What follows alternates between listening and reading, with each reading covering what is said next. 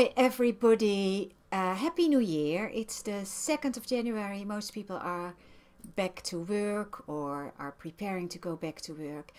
And I know I'm not a fan of New Year's resolutions, but I thought, you know what, I could focus in on something that I have been doing for a while. And that is saying goodbye to stuff, sorting my clutter, basically.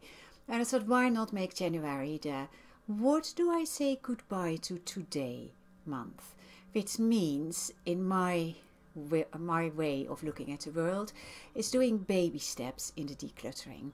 And this morning, while I have still had a bit of a lay-in, I picked up my old toilet bag with some, girly stuff. Can you see? Yeah, some pencils, eye pencils, and some other bits and pieces. And it was really full this morning because this is basically, can you see? What I'm saying goodbye.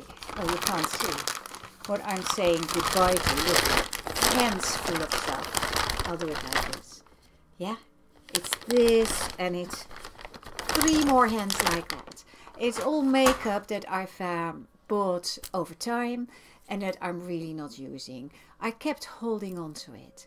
Why did I do that? Because I thought, it's always handy to have a spare eye pencil. Or it doesn't do any harm to have a little bit of an extra mascara. Well, all this stuff is totally out of date. I haven't used it for ages. It gobbled up that toilet bag and it's gone. So today I said goodbye to some of the makeup.